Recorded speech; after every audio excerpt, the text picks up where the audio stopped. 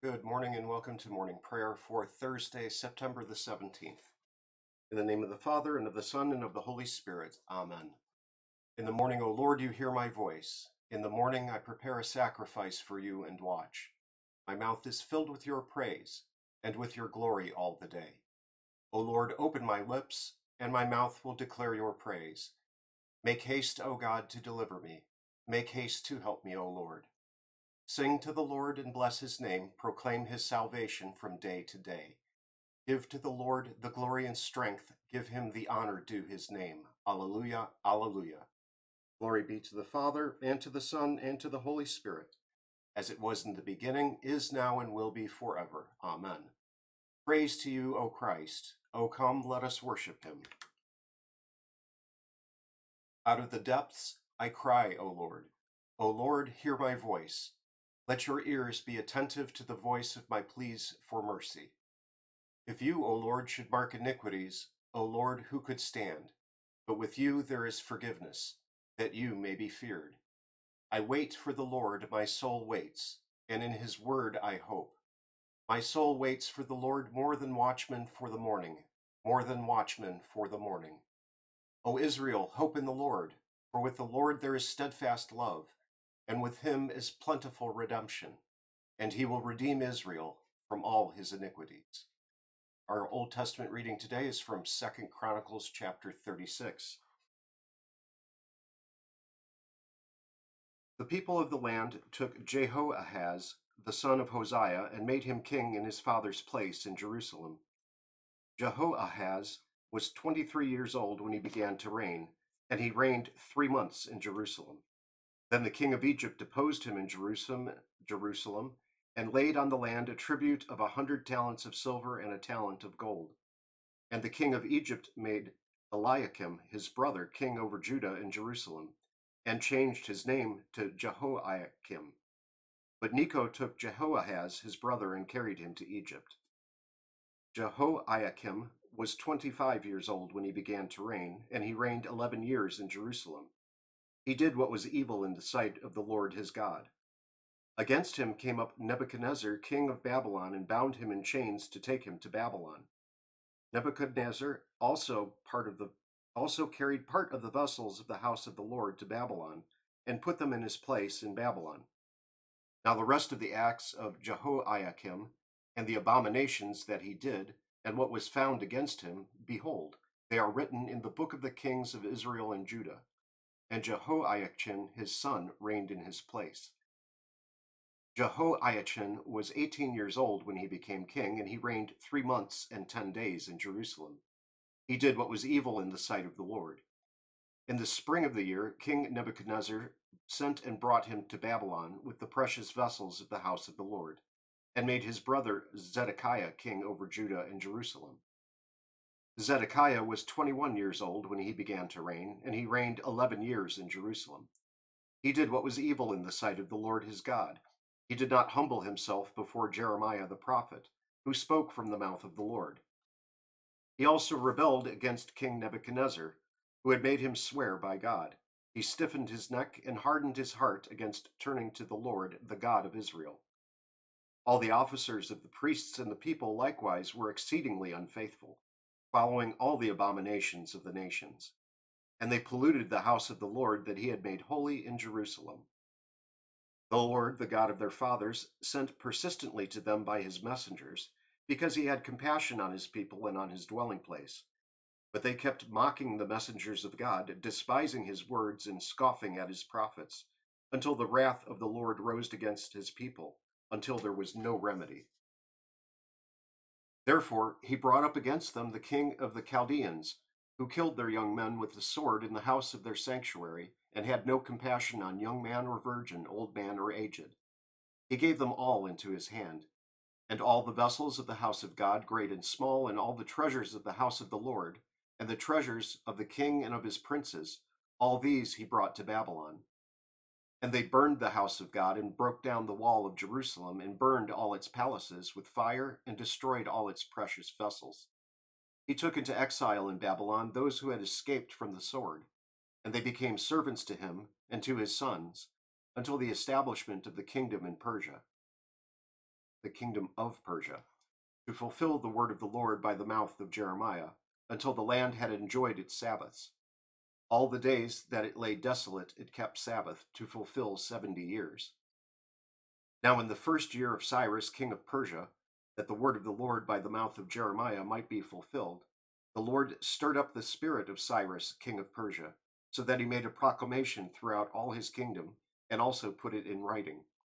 Thus says Cyrus, king of Persia, the Lord, the God of heaven, has given me all the kingdoms of the earth, and he has charged me to build him a house at Jerusalem, which is in Judah. Whoever is among you of all his people, may the Lord his God be with him. Let him go up.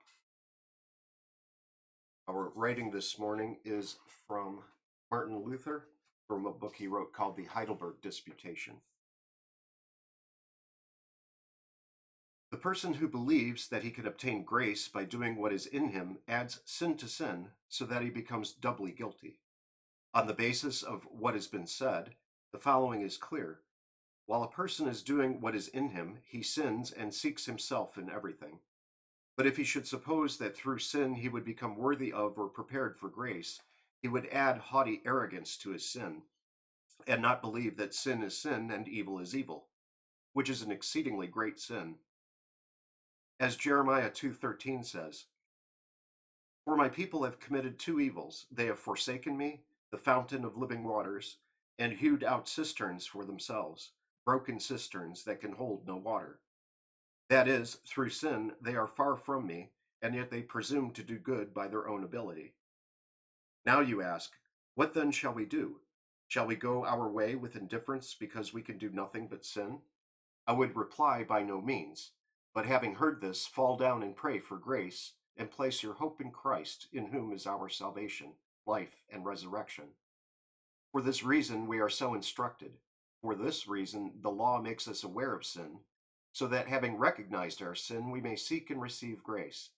Thus God gives grace to the humble, 1 Peter 5:5, and whoever humbles himself will be exalted, Matthew 23:12. The law humbles, grace exalts. The law affects fear and wrath, grace affects hope and mercy.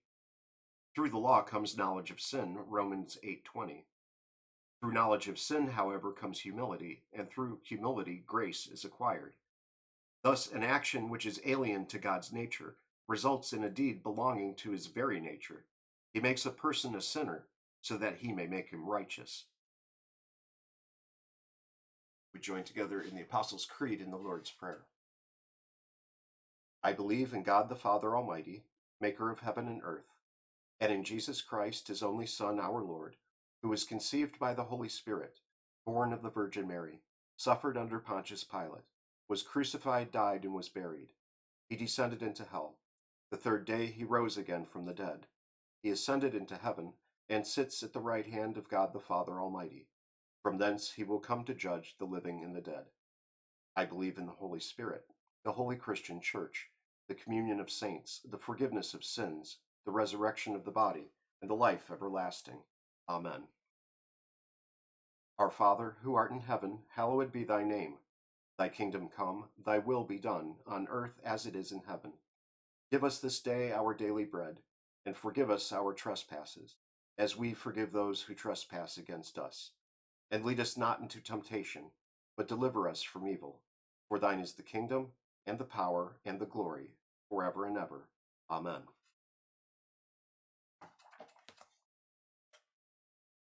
As always, on Thursdays, our Thursday prayer has to do with the office of the ministry, the Lord's Prayer, the sacraments, and so on.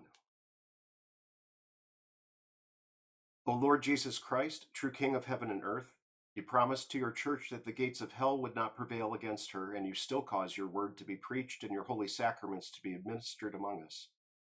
But O Lord, the sins of your people obscure the majesty of your bride. Your holy vineyard is trampled, and your blessed sacrifice stands neglected. Many think themselves strong and despise the life-giving food that you have ordained for your people, for the forgiveness of their sins.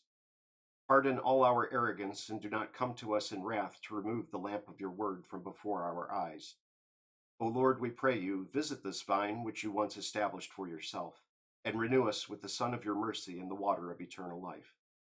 Give us a great hunger for the food of your true body and blood, and let all your faithful people ever be found in the apostles' doctrine, in the fellowship, in the breaking of your bread, and in the prayers. We implore you, O Lord, for our altar, that it may ever be a place where the medicine of eternal life, the forgiveness of our sins, strengthens us in body and soul, that disbelief and impenitence may stay far from all who come there, so that they may not eat and drink to their own judgment.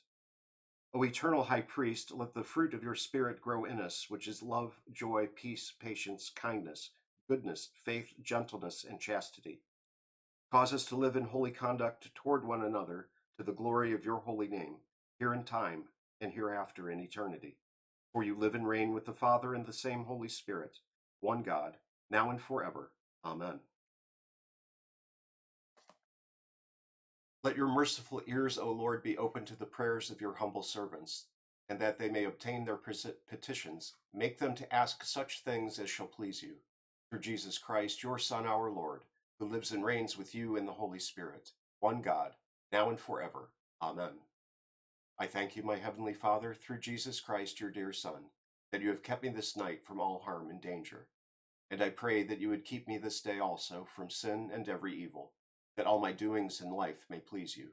For into your hands I commend myself, my body and soul and all things.